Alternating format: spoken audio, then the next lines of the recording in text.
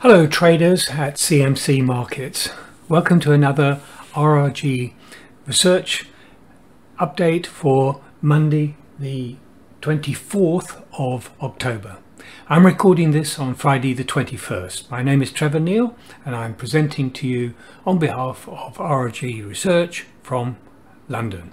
As we do every week, let's start with a look at what's going on in the major stock markets of the world and see if we can pick out some opportunities. Well, we see a pretty remarkable picture in the weekly relative rotation graph of major global indices versus the MSCI World Index. So that's our benchmark here. And the remarkable picture is that we see every index, apart from two, is in the leading quadrant, so outperforming the global index.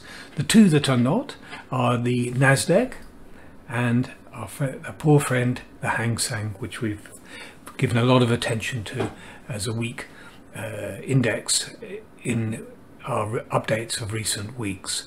But look at this, everything is got its arrows in the leading quadrant. This indicates that, of course, particularly the ones that are heading northeasterly are gaining in strengths with good momentum if they're heading higher as well as right, and also those with long tails like the Australian index, the AS51, the ASX 200 are doing so with power. So we're going to actually focus on this one today. The Japanese index, the Nikkei, remains strong as it settles again in the leading quadrant, returns into the leading quadrant. It had been in it and then it's returned in again there. Over here on the left is the poor old Hang Seng in the lagging quadrant and not still looking very good with this westerly direction. I know it's northwesterly, but westerly direction, so still the JDK RS ratio is looking like continue to deteriorate and so therefore continue to underperform. Switching now to the daily RRG of the same indices versus the MSCI World, we see basically a confirmatory message here. The Hang Seng, most strikingly, is heading now southwest in this time frame, switched back to moving southwest, so any sort of bounce in that seems to be over, and so in the daily time frame it's very poor indeed. Also the Nasdaq as well, poor. Everything except for the FTSE is in the leading quadrant, and the Dow, the DAX, the CAC all looking good in there, and furthest to the right is the Australian index.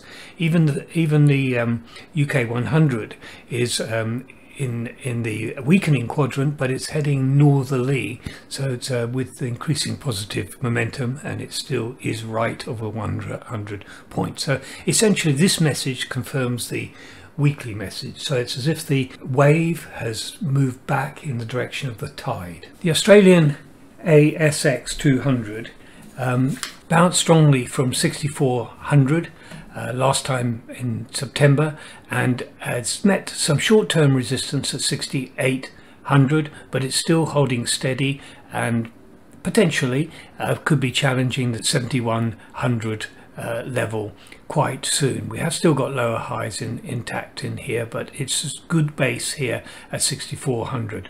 But what is particularly impressive is that the MACD line here, moving average convergence divergence, the MACD line is rising sharply, and also the signal line is rising sharply too, and the gap is widening. So this is the best looking index from a relative rotation graph perspective, and the chart itself is looking fair as well.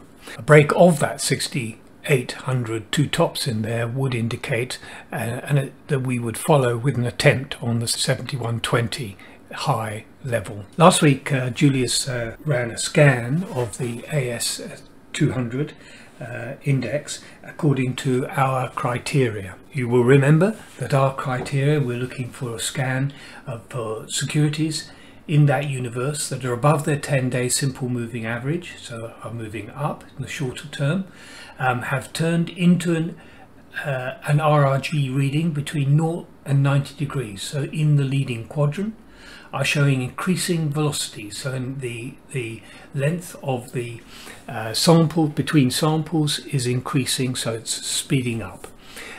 He on the 14th picked up 3 stocks, which were Eagers Automotive, Webjet Limited and Wisetech Global Limited. The one that Julius liked the least looks like it has the greatest potential now. So because the index itself has moved up, they've all moved up, but the one that he liked the least is the one I want to look at this week. To quote Julius from last week, he said, out of the 3 results, the one that is least convincing for me is Wisetech Global Limited.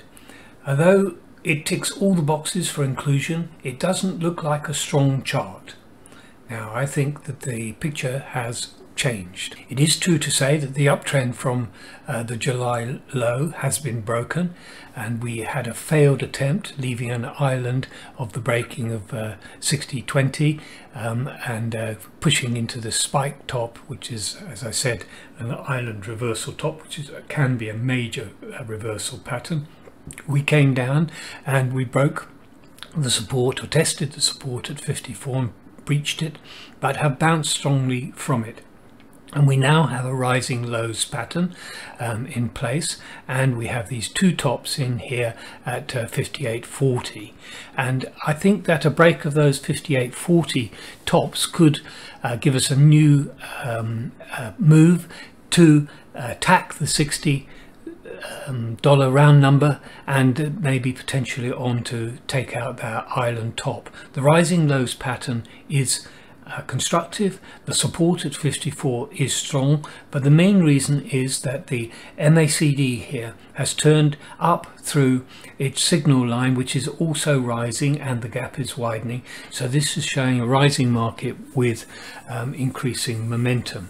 So on this absolute chart of Wisetech Global, the situation has at the very least stabilized, but actually is showing signs of rising. So this one, which was the last and the laggard of the 3 that Julius chose, now seems, the others having steadied, now looks ready to join the group. To conclude, this laggard in the RRG choice scenario of that Julius ran last week now looks to have the best potential for those who have not yet jumped in on the outperformance of the ASX 200 as a leading global index. I'll leave it there for this week, everybody.